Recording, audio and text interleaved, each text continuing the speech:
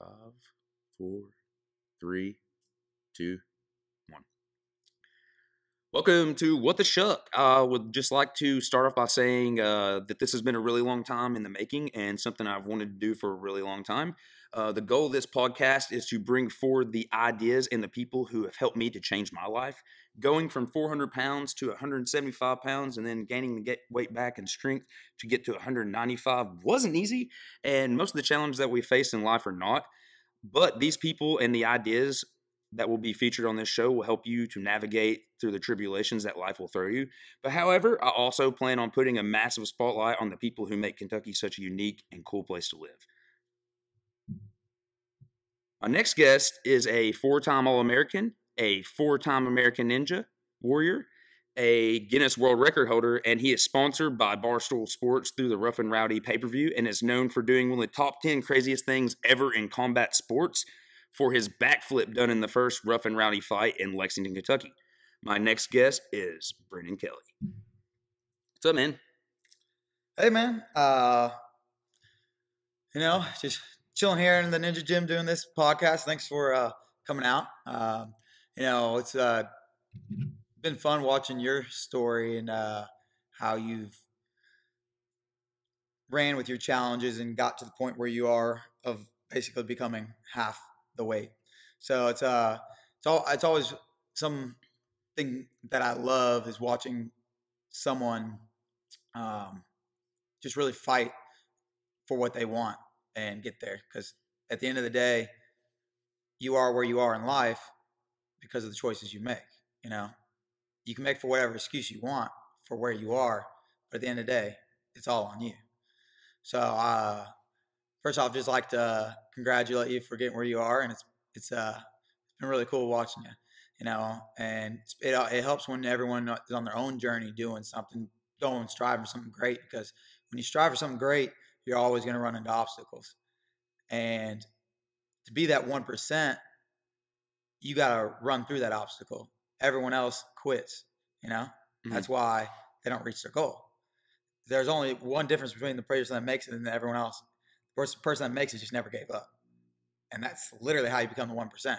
Everyone wants to say, well, I did try hard, but I still didn't make it. And it's like, no, you tried until you got tired. Tired doesn't equal hard work, It's how hard you work when you get tired. How many reps do you have left in you when your body says no?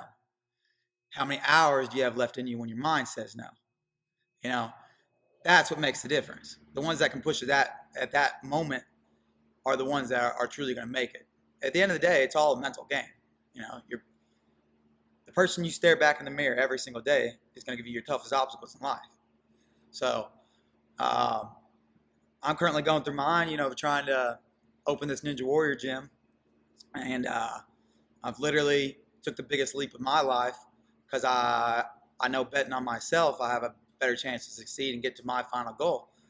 So I invested every penny I had into opening this Ninja Warrior gym. And because I did, now people were able to see the passion I had and the work I was willing to put in to get where I am today with what little capital I had. That yesterday I was blessed. Had a guy come in and right away wanted to get in for $50,000, which gets me essentially to where I need to be to open it to where this is what I'll be doing for a living. Yeah. I bust my butt so I can train and have fun and just live life the way I want to.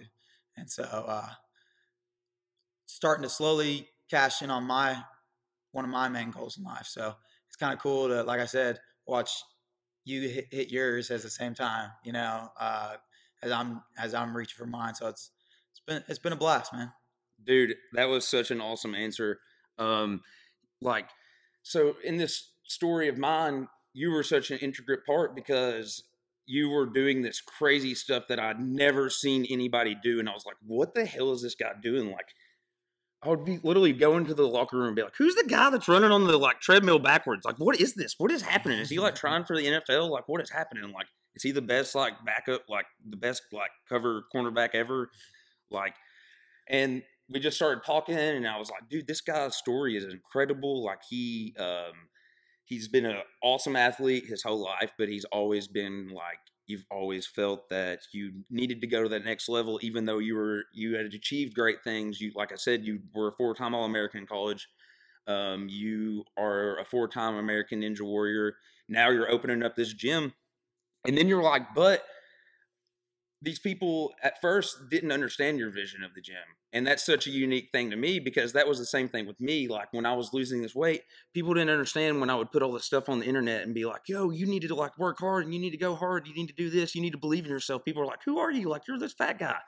But I was like slowly like living by the words I was saying and getting better each day. And just to see someone who's constantly doing that too was just awesome for me, because it reaffirmed that even though it was a completely different goal, that this dude was crushing his goal because he was putting in this tremendous amount of work. And I just had never seen anybody like doing stuff like that. And I was like, all right, I got to get to know this guy. And so we've obviously become pretty good friends. And dude, I'm super proud of you, because you you've had so many obstacles in this mission that could have like led you to be like, all right, I'm giving up and I'm just going to keep doing what I'm doing and just keep doing fitness stuff. But you said, all right, people don't understand this vision, so I need to start doing these world records. And that's awesome, because you need to do something. That's like your calling card is essentially what you're doing. You're like, here's who I am. I'm showing you how much harder I'm willing to work than everybody, because I'm about to set this crazy world record running backwards, the fastest mile ran backwards. And then you're like, oh, and then while I'm doing Rough and Rowdy, I get the chance to fight in Rough and Rowdy. I'm going to do a backflip. And it's just like the courage to do these things, man, just like elevated me every day. And that's why Mike was on episode 1. And that's why the people who have had on just have been so influential to me and just making me follow my dream. So it's awesome to see you doing yours. And dude, it's like, we've probably been friends for a little bit over a year now. Yeah. And to like see like where things have gone, it's just like incredible, man. It's just, for both of our stories, it's one for the books. Like, you know, one day, like it's going to be awesome just to look back and be like, dude, remember when we were doing this? Like, oh, now look where we are. Like, you have this awesome super gym in Lexington, and I have this super successful podcast. And it's just having the courage to have that vision and to follow through with it. A huge thing for me was doing my goals for the last couple years, was just like setting my goals and making sure that I followed through with them. And by achieving those goals, it made me courageous and it made me believe in myself.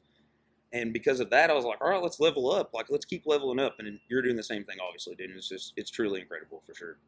Oh yeah. I mean, you gotta, once you get to the top of the mountain, you know, you gotta find a new mountain. That's the thing. Like you said, when once you conquer your goals, you set new goals, and you start to realize that, you know, you can do whatever you want as long as you put the time and effort into it.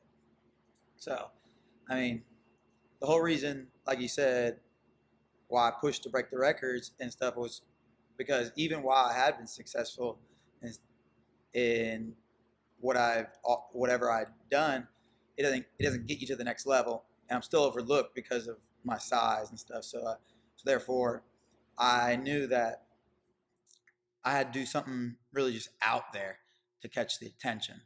And so I just looked up at some records and stuff, and I saw the world record for most pull-ups in 24 hours. It was 7,600, and I was like, man, I can do that. That's just an effort-based thing. So I was like, that's literally just how bad do you want it? So you have to put in the work for a couple months, you know, trained 6 months, went for it. Easily was on pace. I think I was 3,308 in the first 8 hours, and then I sprained my AC joint and had to stop. So talked to my coach, who was got his doctorate in physiology, and we're talking about how to train for it and stuff. He's like, man, why are you going for such a hard one to begin with? He's like, why don't you just look up world's fastest mile ran backwards or something? And I was like, okay. So look it up. I'm like, well, it's 5:54. I'm like, I can do it, you know. And my coach was like, all right, well, let's go out to the track tomorrow and just run a quarter mile backwards, see how it feels, see if you're at the pace you need to be, you know. Then we'll see like how realistic it is. So I do it, get to the quarter mile. I mean, as tough as could be, but I was able to hit the time I needed to, with not like being dead. But in all honesty, if you ever on a track, try to run 200 meters backwards, in 45 seconds. And that's a 6-minute pace. Just try. My roommate and a couple of friends, they've come to like train with me to, like just so I'm not completely bored all the time training myself. And I remember my roommate was trying to hit it, and about 30 meters left, your legs just give out. Like you're not designed to go backwards, so his legs just like his quads wouldn't pick up anymore, and just falls straight back and like nails his head on. And that was just one of the funniest things. But it took literally a year of truly training for it, to get the physical strength needed to get there. So at the end of the day, like when I finally got to do it, I already knew I was going to break it when I said it. Like on the day of, I was like, all right, I'm easily strong enough. So it was like one of those things where like it wasn't necessarily as gratifying in the sense of getting the world record. It was a year of the hard work that I put into it, and like I already know, I got this. Like it was easy, and so that was pretty cool. And then yeah, you said the flip. So I got tagged in on before Facebook. before we get to the flip, dude. I think that's so awesome what you're saying there, like at the very end, because it just is like I was seeing you do these things that I didn't see other people do, and I was like, it was so confusing at first because I was like, this is crazy, like, and then you like I said, you told me your story, and the thing that was blowing my mind was, like you said, just getting those muscles to be prepared for something like that is like having to retrain your body in a way. Oh yeah. And I was just like, you have to be a freak athlete to do that. And that's why I was so impressed by like the work you're putting in, because you'd be like, yeah, this is where I am now. This is where I'm going. Like, this is my progress. And you were telling me, and I was like, dude, I can tell that, like, you're getting better and better and better and better. And like you said, but this was the most important part. You were talking about how when you were making it through that training, that training was like doing more for you than like the actual achievement when you got there. And that was with me too, with my story, is just like, and I know that there's so many other people that have stories like this, that what they're going through in the process is like really the most beautiful part of the whole thing, and where they learn the most. And once you got to that goal, you're like, shit, I got this for sure. Like, I've been doing this, I've been grinding every day. Like, I know I got this. And that's just like, it had like just that hard work, and just being from and getting into fitness and like doing that has like helped me to learn how to be a really hard worker. Like, I always was like a decent worker, but like now I'm a really hard worker, and now I'm a smart kid and a hard worker, and I'm willing to do, like, I'm not saying I'm smart, but like I'm willing to work really hard now. Yeah. And it's just, I'm willing to go to that next level that I don't think anybody else is. And you had that same story. But yeah, let's go to the flip now. That was awesome. That was like when I first had met you, and I was like, holy shit, this dude is crazy. You just did a backflip in the middle of a boxing match, which I know, like, the guy was like not like a killer boxer, but like it was still insane that you had the courage to literally do that, and you hadn't really boxed before. So like, he could have literally just knocked you out, or like you said earlier, you could have just fallen on your face and people would have just laughed at you, and you would have been on the shitty highlight reel, but like it still would have been like part of your story. But like you landed it, dude, and you beat that dude's ass. So like, tell me about that. Yeah. No, so I mean, I got tagged in on Facebook by a friend, and he was kind of like almost playfully being like, "Oh, I bet you won't sign up," kind of deal. Tagged me and my other friend, and I was like, "Oh, it's in Lexington. All right, I'm down." And so, because I saw the weight classes, I was like, one of the weight classes was 140 to 160, and I weigh about 165, just like natural good condition, like shape. And I'm like, all right, I gotta lose 5 pounds. I'll be the strongest 160 guy. No way around it. And so I'm like, okay, I'll do it. So I sign up, get a call right away, because I put I'm an American Ninja Warrior thing. So they're like, oh, well, okay, all right, we'll go with this guy on. All right, so I get it. The guy's like, hey, yeah, let's do an interview. Come out, meet me, which is really weird. They always meet people in like parking lots. And so like, Rough and right. So yeah, I do my interview at the Kroger parking lot in like Richmond Road, and I feel like that's homage to like the first or the first ones. oh for yeah, sure, so though. they wanna kind of keep the roots Even though it is of the West Virginia yeah, like even though stuff, because Barstool it's bought still it. it's still a strongman competition, because they don't necessarily want to have like the We're the live. best. Yeah, We're live at the Ultimate Ninja Athletics training facility. the heater's kicking on. Yep. But it's awesome here, by the way. But continue. Yeah. So yeah, they wanted to keep the strongman competition thing. It's like they don't necessarily want the best boxers. I want people that go in there and swing, because I mean, the best boxer, you're gonna be more technical and you're not gonna throw as many punches. But it's 3 1-minute rounds, so you're supposed to essentially try to take someone's head off, which they're very smart in the sense of people always want to have that like primal instinct or get to watch that. And so like they're bringing back, in my sense, the modern day of the Coliseum, True. which is very, very smart. They have, because in the Coliseum they had, most of it was like slave fights where, and then you had your big fights that were the marquee ones, and that's literally how they do it. They have 30 fights, and they make like 7 of them marquee, and then the rest are the ones that they just pay like $250 or $500. But the marquee ones, like now the ones I get, are $5,000, and the most I'll ever fight is 3 minutes. It's like, okay, why the heck would I not do it? So do the interview, and I do like a running gainer in my interview and stuff. And so the guy's like, yeah, I'm sure they want you. Well, here's my number if you never need anything. So like next day I text him, I say, hey, is it legal to do a backflip in the middle of the fight? And he's like, well, if you do it, they can't stop you. Like, and so I'm like, okay. I was like, that's a good enough answer for me. No so, rules. Yeah. So I was like, all right, well, right. I said, right now, I think I'm going to do it. I told him that, and that was like a month in advance. So I trained, on my flipping a little bit more, and I got sponsored by Everybody Fights for a little bit. So they let me train there for free. Everybody fights. Yeah. So try to prepare there. Then I just started telling my friends. I said, hey, I'm going to do backflip. Told people that I just ran into. I told all the people at EBF, hey, I'm going to do backflip. Like that way I had to be held accountable to it.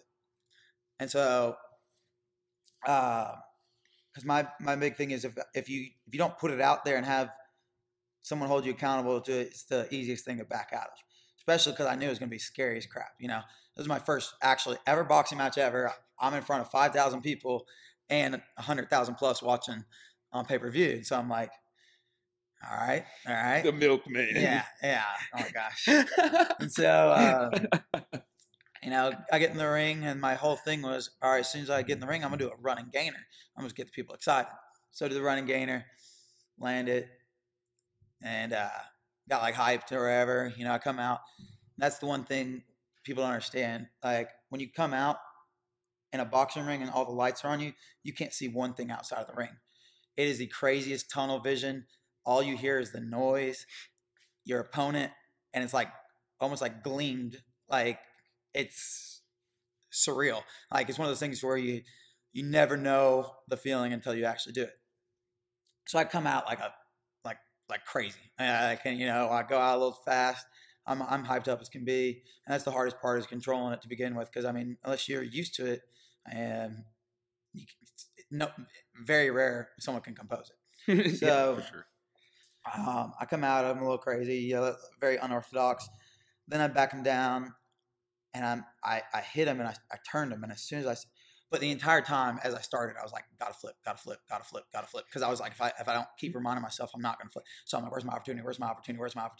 And then so because that was the thing, I was like, if I go crazy at him to begin with, I'll probably get an opportunity. And so I go crazy at him, and I do it, back him down, and then I hit him, and I got him to turn a little bit, and I knew he had to do like a full turn to like get back to look at me. And so I hit him into the ropes as he was turning. I pushed off of him just backed up and did the flip, and I landed it. As soon as I landed, I was so freaking just still adrenaline rushed. I just kept throwing and kept throwing and kept throwing. And then the funny thing is, everyone thought I sucked because I looked so, because I just got so hyped, and I was like, I gotta knock him out, gotta knock him out. And good thing is, I tired myself out a little bit, and coming right into the second round, because I was tired, I was able to think again, and I was like, okay, I'm just gonna 1-2 him. As soon as we come out, I 1-2 wrecked him, and then knocked him out in the next 10 seconds. So it was cool. It was a fun learning experience, and then I got my exposure with them, which kind of ramped things up, and now get a fight for him every couple months, and it's fun as can be, man. Yeah, man, and that's been an awesome story too. Is you like as you're simultaneously trying to break this world record, you're also training to do boxing, and then also having the courage to do a backflip, and it's just like there's so many opportunities in life that you can consider. Maybe not that you're going to be doing an actual backflip, but you just have to have the courage to have that leap of faith that you're going to be like, hey, I've trained for this, I've done the work, I put it in, now it's here, like, and it's just like with the world record, it's just like you knew that you had done it, and you saw your opportunity open and you took it. It's so awesome. You got to go for it, man. That's it. And obviously that success worked out because you got to keep fighting for a couple more fights. How's that going, and like what's the future looking like with that? Are you gonna have any more fights coming up, or?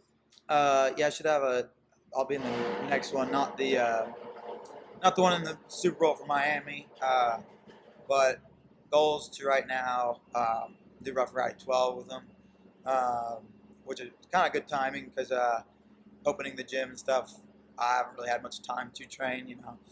Literally put 120 hours in over the last 10 days, so just been busting my butt to get this ready, and so it kind of slowed that kind of things down. But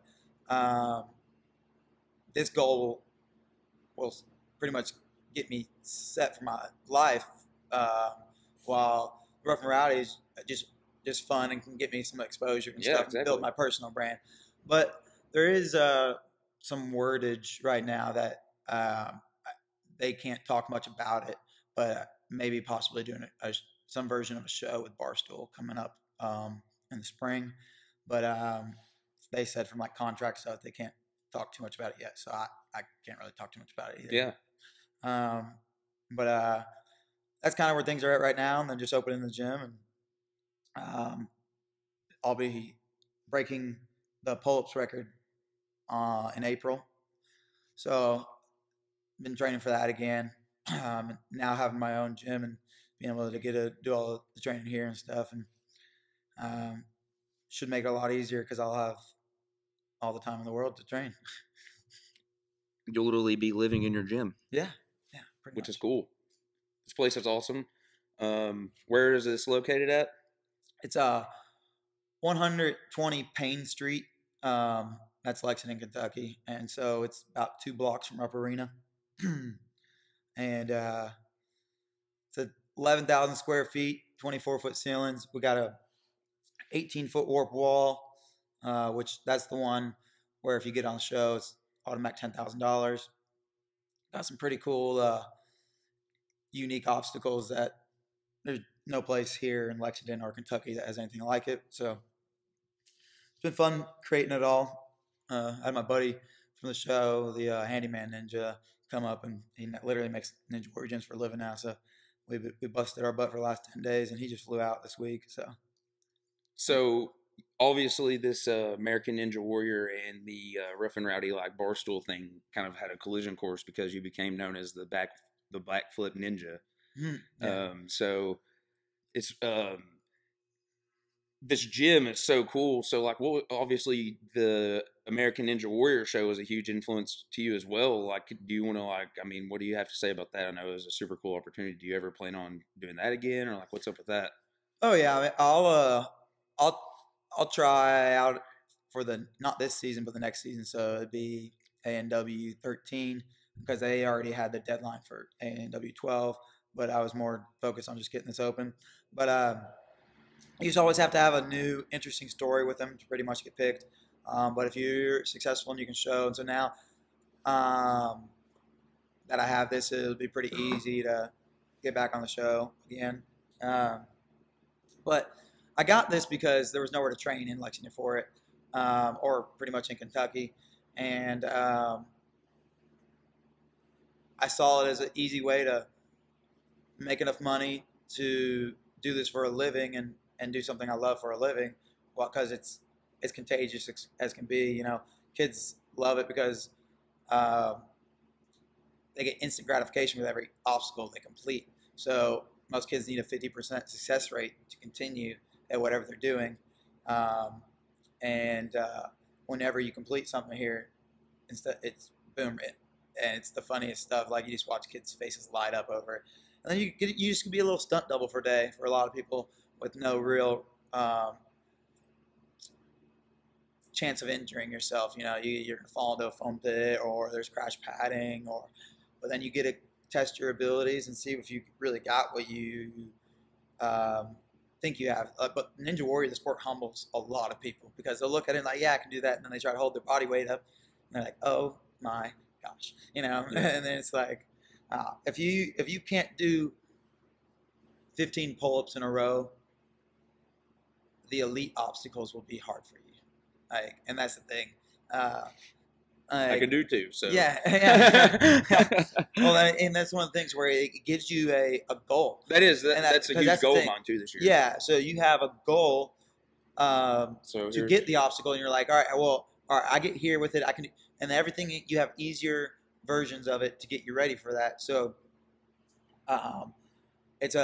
you have your stepping stones with it, and so I mean, you got tons of balance crap here, tons of upper body strength, mobilization. You know, that's going to fine tune all your stabilizer muscles where you can control your body weight.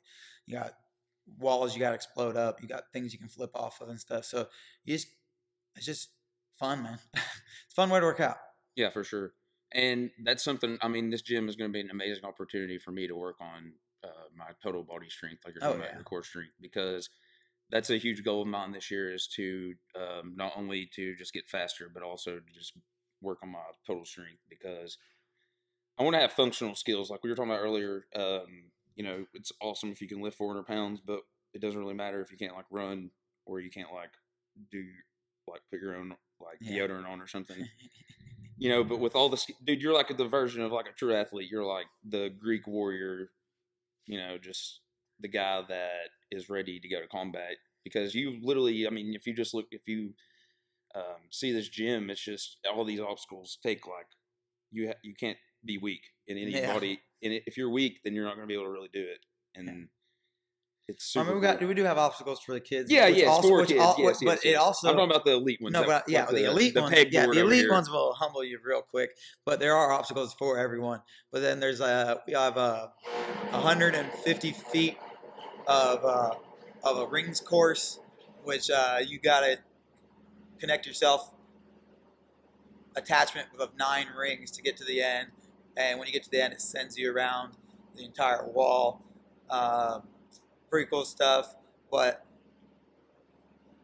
it's going to take you some strength to get to the 9th one. But then you got your levels of like how many rings you can get to and stuff. So like it's one of those things like, again, it's like a reward system. Like I got 7 rings this week. Oh heck yeah, I got 8 rings. You know, then you finally get it, and it's like, oh my gosh, yeah, yes, dude. Yeah.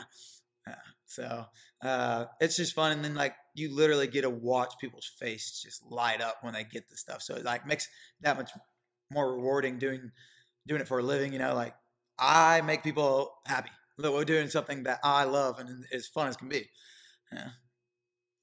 And you're gonna also be having Cabrera come here sometimes for boxing, so that's cool too. Yeah. No, so we're gonna have I think Cabrera's corner pretty much. Okay, cool. So that's awesome. He'll have boxing classes, Krav Maga, like kids glove stuff, and then we're gonna try to be the first there's no true boxing training gyms anymore. They're all showcase just there for the look, not like true instructional of how to become a fighter. So Cabrera is pretty passionate about that, and there's a good amount of there's a good community around it. You got to think Muhammad Ali's home is right up the street, and it's pretty sad how like the area hasn't had the true like boxing gym and stuff like that. Mhm. Now I'm not gonna say we're gonna be claimed to be a true boxing gym, but he's a hell of a coach. He is. And, He's a really good coach. Yeah, and he knows that. I mean, he can develop anybody here. You know, we'll have all the stuff needed, all the. I mean, he's already got half his stuff moved in, which is pretty much all you need to train boxing, and then you got the whole gym here. Yeah, this is going to be an awesome setup. I mean, it's not even all put together now, but I can just visualize like what it's going to look like in like a year or two. It's going to be badass. Oh, dude. yeah. I'm so excited for you. It's definitely some fun stuff. Do you have what are your like big goals for this upcoming year for 2020? Big goals for this year. Obviously, you're working on the world record for pull-ups, but world record. Get on another show. Make this gym. Get the numbers that I projected, and from that, hopefully be able to open one in Knoxville, and then one in Louisville, and then ultimate goal is to essentially, my next big goal is to retire in 5 years. 5 years? Yeah. So what I do is I build one of these gyms up. I create it. I usher a potential GM to essentially then carry out my vision and my goals with it, of how to run the gym and what we're passionate about. And so then open one Knoxville for a year, then move up to Louisville, and then from that, you hire a GM at all 3 spots. You check on them. You just come in every once a week or something like that, and then as long as you've done a good job and stapled the way it's supposed to be ran, then you just sit back. And so that's the thing. Then I'm raking in, not doing anything, and then my ultimate goal in life is to raise family and be able to invest all my time in my children's lives to make them the ultimate version of themselves. Yeah. So, because you look at all these kids that you see doing all these amazing feats, and it's like they weren't that good. Someone worked with them. Yeah. It's not like they were just like that. It's like, no, they put the hours in behind that. You didn't see it, but someone was there putting the work in with them. And it's the same way. If you want to be, doesn't matter what your goals are in life. Everyone has different goals, but the level of effort you put in is going to equal your level of results. And so it doesn't matter what, like financial, successful, physical strength, again, effort. And that's how you're going to measure what your results will be. Yeah, dude. And I think that's a definitely awesome and like great outlook to have as far as for your goals, for sure. I know that even like extremely, extremely talented people just look at them and they're just automatically like, they're really talented. Like LeBron James is a perfect example. People are just like, he's a freak, bro. But like, he probably works harder than everybody. Yeah. You got to think he spends $75,000 a year in just rehabbing his body. Exactly. And it's just like it takes dedication. I'm not a big LeBron guy, but I'm just like, there's dudes who are, anybody who does the level of work that you're doing, that's what got you to where you're doing this now. And that's why you're able to break world records. That's why you're able to do the things that you're doing and making all your dreams come true. It's not because you're saying like, oh, I'm not like this, like, I've come from humble beginnings and stuff like that. And I just had to work really hard. And like, I literally like have always been overlooked, but like I constantly am defying these people who overlook me. And you're not like negative about it at all. You're literally just like, all right, I'm not going to use this to be negative. It's a huge thing I always talk about is the bricks that you get handed in life. Don't use them to like weigh you down. Use them to like build something with them. Like one of my favorite lines is, all right, it don't matter if there's, no path, I'll create my own path. It's like, all right, that's fine. You didn't believe in me. All right, when I get my opportunity, I'll still shine. Just I'm gonna keep trying until I get my opportunity. So I'll get it eventually. Eventually, you just got to keep chipping at it, man, and honing your craft. Yeah, that's the thing. Like just because what you're not seen in one person's eyes the way that you are, how many people get passed up all the time and then prove people wrong. You can always find someone in a worse situation than you that made it. So if they can do it, why can't you? You know, like you'll get your shot if you keep at it. You know. And I literally was talking to someone the other day, and I was just like, I was like, "What are your goals? What are your goals?" And she was talking to me about them, and I was talking to her about mine, and I was like, like this is really important to me to like also talk to other people about their goals because, like you said, just a sense of holding yourself accountable. And for me, I know that the whole reason I was able to do what I was able to do is because I had a sense of accountability because I was putting it on Instagram, I was putting it on Snapchat, I was putting it on Facebook, and my friends were like, "This is annoying. Like, why are you doing this?" And then they like started to understand, "Oh crap! Like, it's working." Like, Yeah. and he's actually like developing the story. And really, one of the huge things I looked at it was like, I need to be the hero of my own story. I need to like write my own story. I'm writing an epic story right now where I started off and I was this piece of crap, and I wasn't a bad guy, but I just like wasn't who I was supposed to be, and I was like being like I didn't take the moral obligation I was supposed to with my goals and stuff, and I was like holding myself like zero, like I had zero accountability for myself. And I was like, but I want to do this and I got to do this and blah, blah, blah. But I was like doing zero of the work. And dude, it's just like, I told her, I was like, just last year, I'd never done stand up comedy. I'd never started a podcast. I'd never ran an 8 minute mile. I'd never like done all these things that I'm able to do now. And the whole reason I was able to do that is because I actually set that course. So this year, I'm like, I want to raise $40,000 for charity, and I want to be able to run under 6 minute mile, and I want to be able to run a marathon or a triathlon this year, and I want to like do 50 episodes of the Shuck podcast. And it's just like, it's really important to put these and to speak these into existence because you manifest like the laws of attraction. And that's like obviously so important for us. We obviously think of this in a similar way because you've touched on it several times when we've talked. But dude, I've had an awesome time talking to you, man. I will close out with just giving some of the information on your gym. But do you want to go over a little bit and just tell everybody a little bit about what's going on and like when you're opening and stuff like that? Yeah, so I'm gonna have a soft. I'm gonna launch a kind of like Facebook thing for a soft opening on February 1st. Basically, it'd be like the first 50 people to sign up will kind of get a spot. Then kind of see how that goes because I want my product when it's open to reflect perfect. So therefore, it's been great so far. I've had a class of like 16 kids come today. And everyone left with absolute great reviews of it and stuff. So that's pretty cool. Literally everything's been so far 5-star review, and everyone's like, "Oh my gosh, this is gonna be the place." This place is awesome, and so it's really cool in that sense.